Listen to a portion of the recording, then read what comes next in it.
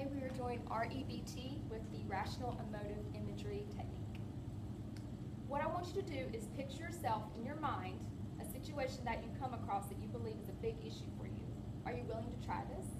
Yes, I am. Okay, where do you see yourself right now?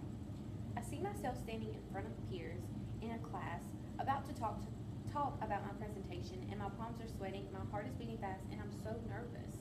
What would be the worst thing to happen in this situation?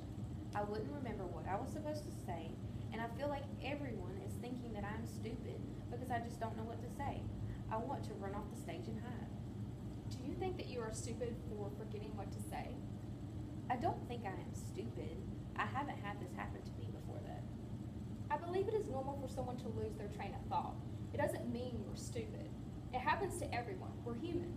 Does it matter what people think of you in that moment? Does that define you? No, I guess not. It's just very humiliating to me. Think about the positive qualities about yourself. This can reassure you that you can do it. What are some positive qualities about yourself? I'm smart, kind, and very responsible. Great. Replace those negative qualities about yourself with those qualities you just told me. Okay, I think I can do that.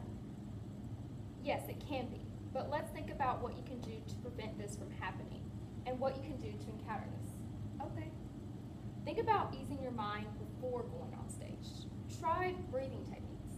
Breathe in and out for me slowly. Okay.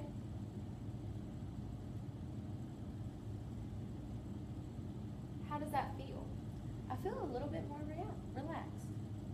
Okay, if you do forget what to say while you're doing your presentation, is it the end of the world?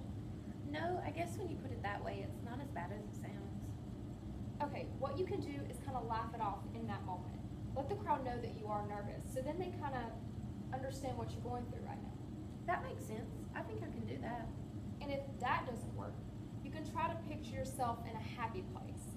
What is your happy place? I like the beach. I love listening to the water and putting my feet in the sand. Okay, before doing a presentation, picture that happy place.